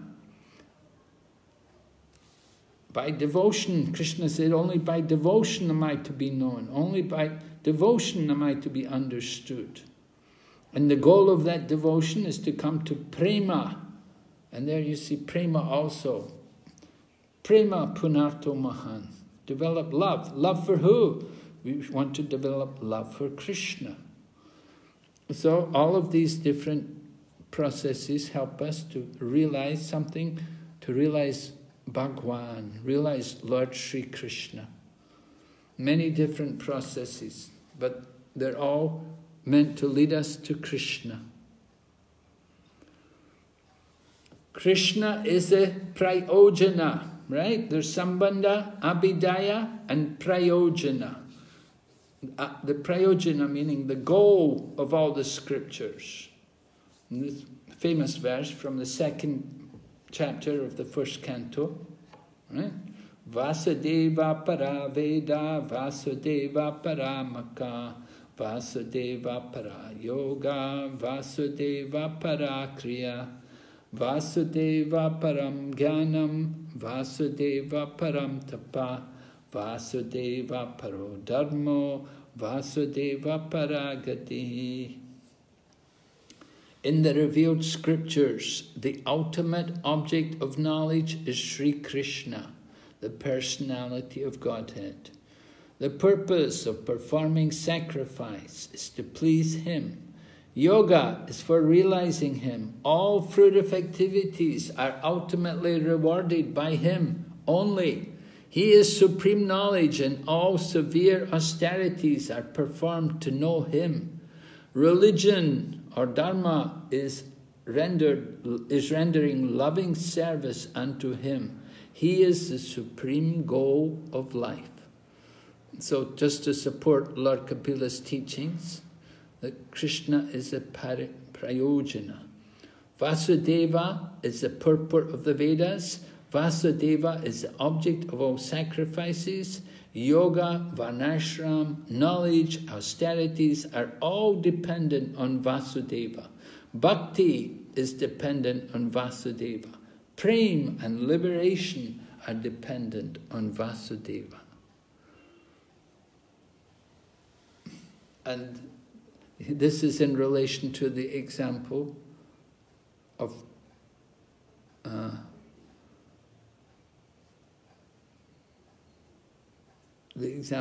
milk, right? A single object is appreciated differently by different senses due to its having different qualities. Similarly, the personality of Godhead is one, but according to different scriptural injunctions, He appears to be different. So different ways by which we can visualize God. Just like we gave the example about milk, you know, milk has its own smell. Somebody just relies on the smell. All right, they can distinguish what is this thing. Someone else uses their eyes. Someone else uses their hands, the sense of touch. So different senses will perceive objects in different ways. In the same way, we can understand God, the Supreme Personality of Godhead, in different ways, according to different scriptural injunctions. We can understand the Lord in different ways, just like you can understand the Lord. If we see the universal form, then we'll understand the Lord in that particular way. We will think of the Lord as just simply being a form from the universe of all the material elements. And we won't understand the Lord has a transcendental form. And somebody else is a yogi. He's meditating on the super soul. So he simply knows that God, that Lord is in the heart of everyone. And somebody else is a jnani. So he simply knows the impersonal aspect. He simply knows only the oneness of the Brahman. And he thinks ultimately everything has no form. And God is also without form. Of course, God is also without form, but he also has a form. He's both. He's everything. Prabhupada writes in the Sri Ishopanishad that God is everything within our experience and beyond it as well. So, like that, here you can see the example, the milk, and how it's perceived differently. Milk has this particular smell and taste and looks particular way. And each of the senses perceive it in a different way. You see the 5 senses. And so, what is it? When you use the tongue, then you know, oh, this is milk, yeah. But without using the tongue, you wouldn't know. By the eye, milk is perceived to be white. Well, there are many things which are white.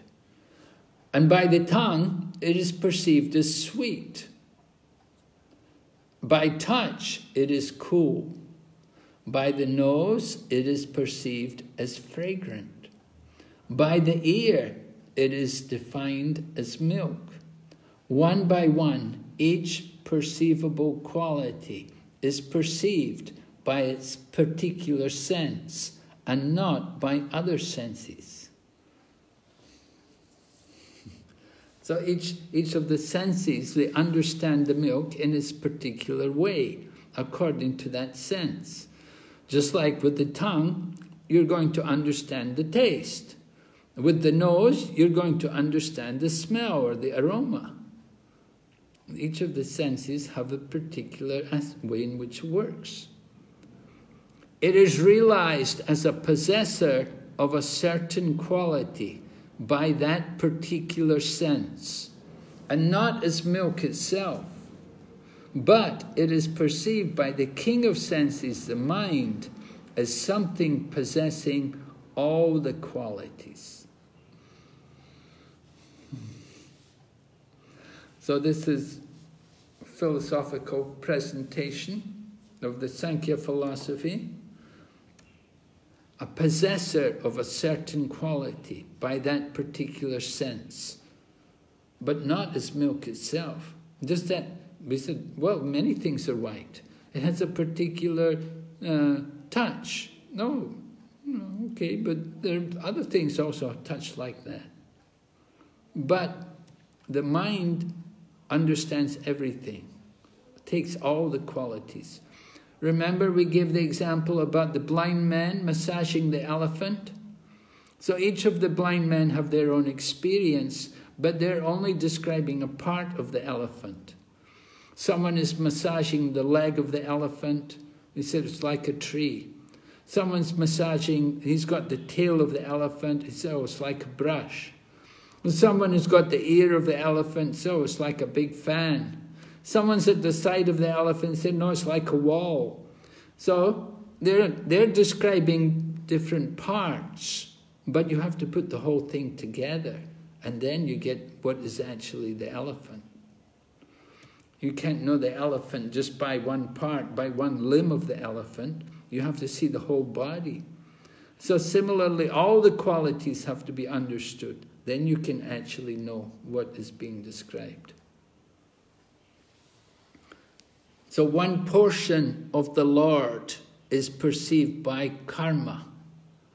And what portion is that? That is Swarg, the heavenly planets. One portion, the idea of Swarg. And one portion may be perceived by the Jnani. That would be Brahman, or the Atma. So they have their different realizations. But Bhagavan, the object of Prem, who includes all the other forms, who gives all the results, that is realized by the Bhakta, by Bhakti only. Krishna says, only by devotion am I to be understood. Bhaktya mama bijanati yavam yaschasmin tadvata. Only by devotion, right? So here you see Brahman, Paramatma, Bhagavan. Different realizations. Somebody knows the Lord is Brahman, somebody's Paramatma realized, but the devotees know Bhagavan. And one who knows Bhagavan, they also know, they have also knowledge of Brahman and Paramatma. One who is a bhakti yogi, he is also a karma yogi, a jnana yogi, a dhyana yogi. They're all there within bhakti. Just like Lord Sri Krishna, all of his different incarnations, they're all there within the original personality of Godhead, Swayam Bhagavan.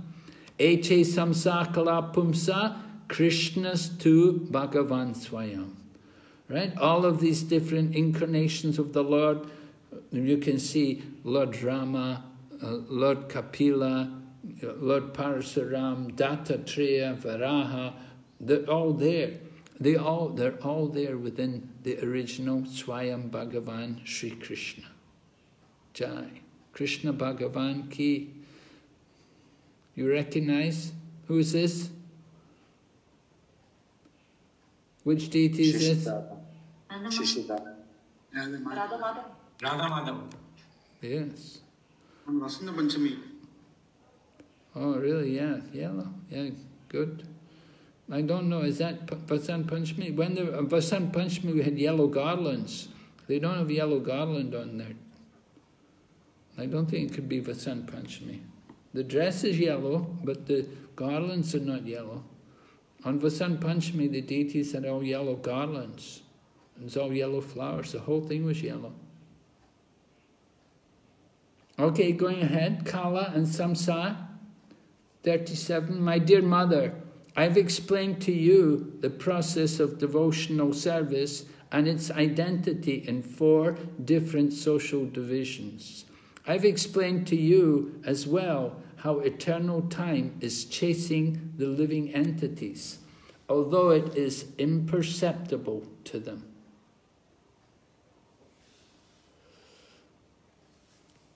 So she wanted to know about time.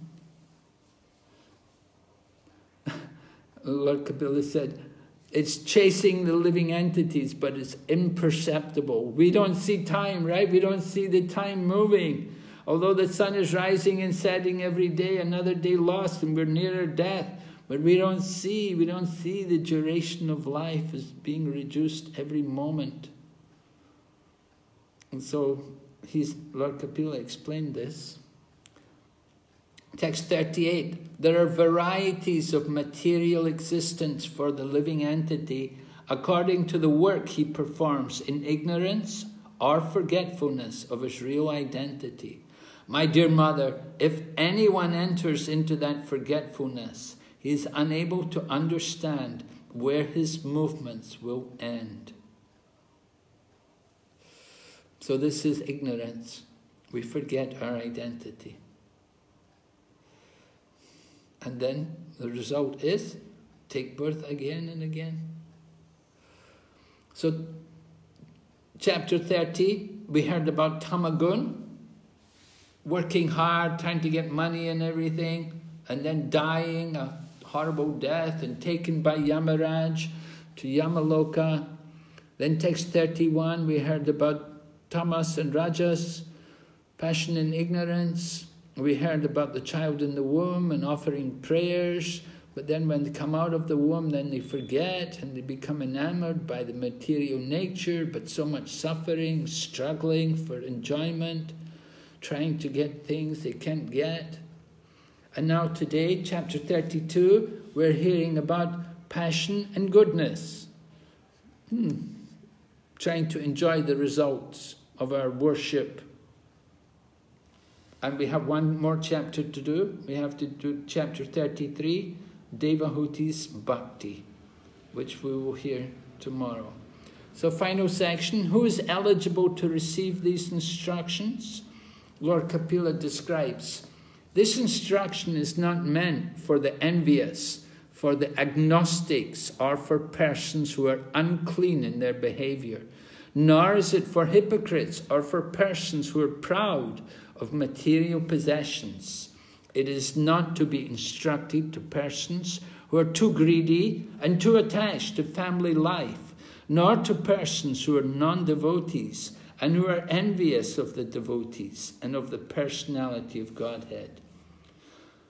Text 41, instruction should be given to the faithful devotee who is respectful to the spiritual master, non-envious, friendly to all kinds of living entities, and eager to render service with faith and sincerity.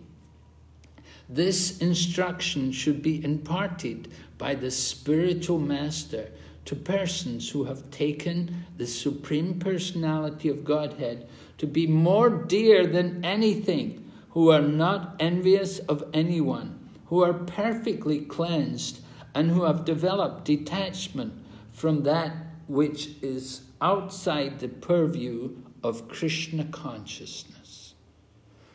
So this is Lord Kapila's instructions on who should be given and who should not be given this knowledge of Sankhya.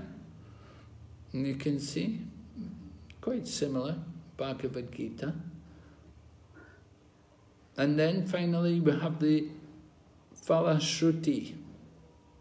This is the fruit, the result. If you follow anyone who once meditates upon me with faith and perfection, or faith and affection, who hears and chants about me, surely goes back home, back to Godhead. So that's the blessings we get from studying Kapila Shiksha. If we have faith and affection, we hear and chant about Lord Kapila, then surely we go back home, back to Godhead. Okay, 33, we'll go on to tomorrow. Any questions? Hare Krishna Maharaj. Yes, Prabhu. Maharaj, you know, if you look at different situations in this material world, currently Afghanistan, Russia, Ukraine tensions, we know the only solution in the world is to preach Krishna consciousness and for people to take up Krishna consciousness. And you know, whatever is unfolding is obviously due to their karma. But we spoke earlier about, you know, Krishna, seeking Krishna's protection. So I want to find out, you know, as a pure devotee, or this is in relation to a pure devotee, when he sees the world, material world, going through these type of situations, can one pray to the Lord to give them his protection and to give them devotion? What's it? I couldn't hear it clearly, Prabhu. One what? One pray? Maharaj, from what point must I repeat? Well, the last part, just the last part. Yes, I was speaking in relation to a pure devotee. You know, he's on the transcendental platform. But is it pure devotional service that he can pray to the Lord to give those living entities his protection and devotion? Because, you know, obviously one can't travel there due to different circumstances, being dangerous, for example, or unsafe. But can one pray to the Lord to give those living entities his protection and devotion to him? Oh yes, definitely we can pray like that. I mean, we know Vasudeva Datta was very much appreciated by Lord Chaitanya. That Vasudeva Datta wanted to take the sinful reactions for all the people and let them all go back to Godhead And he said, I will stay here and suffer for them. So Lord Chaitanya was so pleased, he appreciated it so much, and he declared that Vasudeva Datta was in the mood of Prahlad Maharaj. So he had the mood of Prahlad Maharaj. He was thinking about others. He wasn't thinking about his own deliverance. That's very nice. But of course, when it comes to actually preaching, for preaching work, we do make distinction. You know, we have to make distinction. Who is actually able to, who is actually worthy to receive this knowledge? And sometimes, you know, you try to preach to people, they simply become more angry or they become more offensive.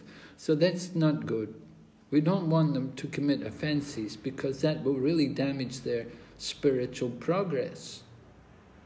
So we have to be cautious. We do have to discriminate about who we give this knowledge to. You know, it's one thing to give causeless mercy to people. Lord Krishna can do that. He can give causeless mercy. He can take someone like Putana and he can take her back to Godhead. Or he can take Pundraka, and he can take him to Vaikuntha and give him a four-arm form because he's so attracted to the four-arm form. He wants to... So Krishna can do that, but we're not on Krishna's level. At the same time, we can feel compassion for the fallen souls, and we're encouraged to feel that compassion and to think about delivering them. And we do. Now, of course, we have programs, so many welfare programs, distributing prasadam, giving the holy name. People don't want us out there. People often don't want us out there. They don't like that we're out there chanting or giving out food and so on. But we do it anyway. Right? So we have to, you know, at the same time we have to be a little sensitive to a situation when it comes to actually giving spiritual knowledge, to instruct the glories of the holy name to faithless persons is one of the offenses in chanting the holy name. So that's something which we have to be conscious about.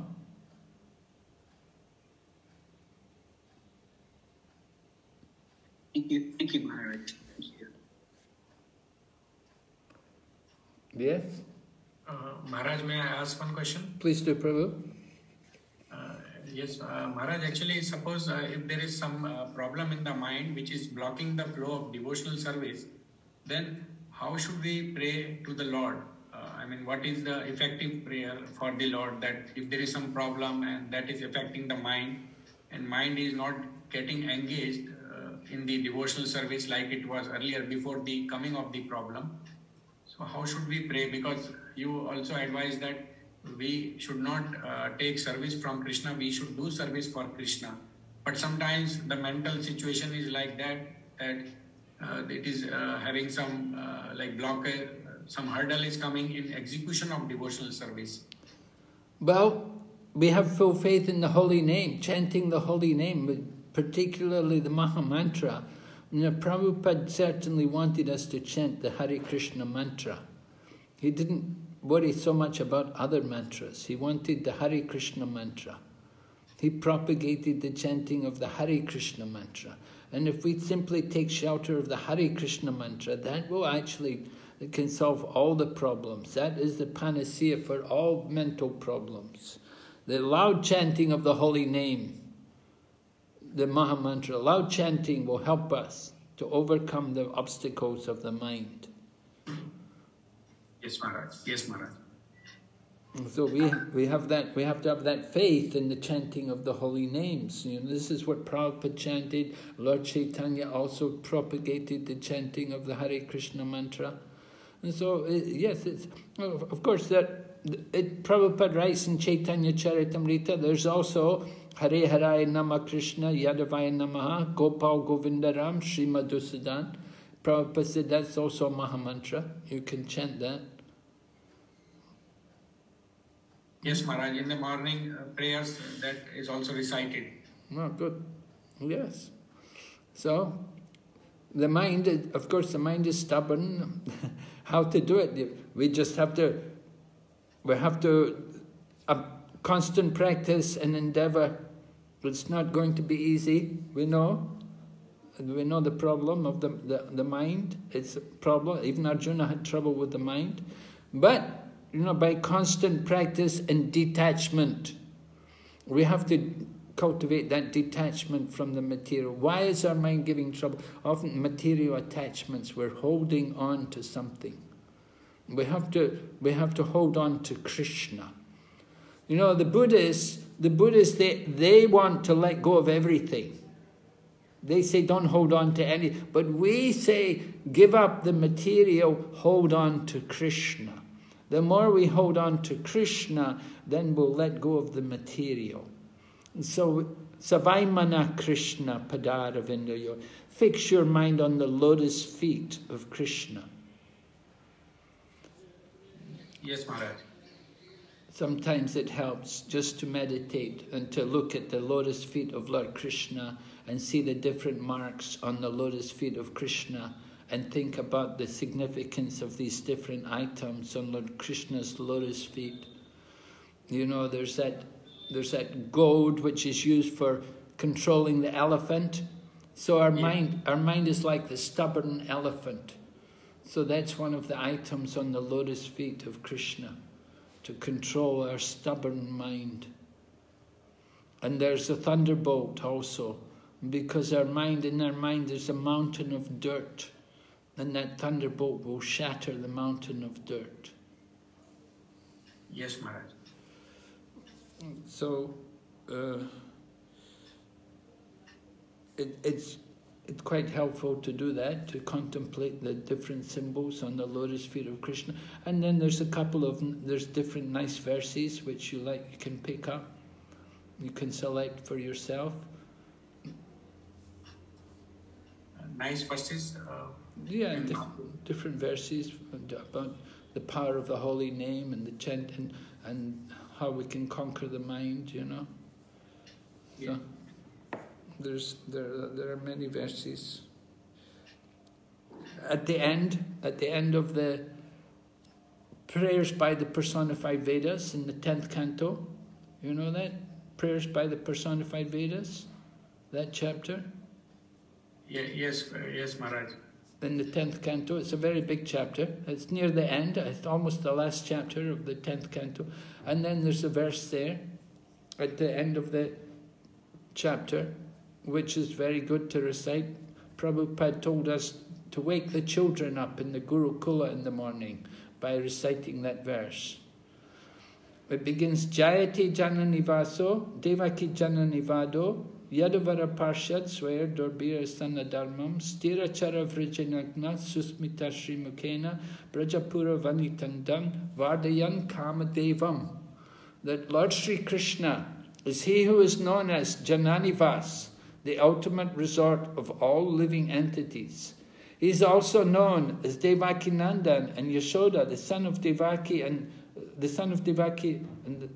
the son of Yashoda. He's the guide of the Yadu dynasty, and with his strong arms he kills everything inauspicious. By his presence he destroys all inauspiciousness for all living entities moving and inert. His blissful smiling face always increases the lusty desires of the gopis. May he be all glorious and happy. And then there's another wonderful verse which you'll come across tomorrow, which is spoken by Devahuti about the power of the holy name and how the holy name actually it removes all parabdha karma. Parabdha karma is a problem, right? We've got all this bad karma and the things in our mind, the parabdha karma. So it's all destroyed by the chanting of the holy name. Yannama deha shravana nukirtanad yat pranavad yat smaranad api kachit vadyopi sadhya shravanaya kalpate kutapanas tvam bhagavan nudarshanat. Right? Devahuti is speaking about the chanting of the holy name. That even one time chanting the holy name, It can make a person, even if he's born in a family of dog eaters, he becomes immediately qualified to perform the Vedic yajna. If he just simply once chants the holy name, or hears the glories of the Lord, or bows to the Lord, he becomes immediately qualified. So this destroys all the prarabdha karma. This is a verse to show the power of devotional service, that all of our prarabdha karma can be changed. It can all be removed just by one stroke of devotional service. So you have to engage your mind in reflecting on these things. You see, keep the mind always busy in the thought of Krishna. That's why we're training the devotees to memorize these different slokas. You know, you should be reciting them continually and reflecting on them within your mind. Don't reflect in your mind on the past and things which happened in the past.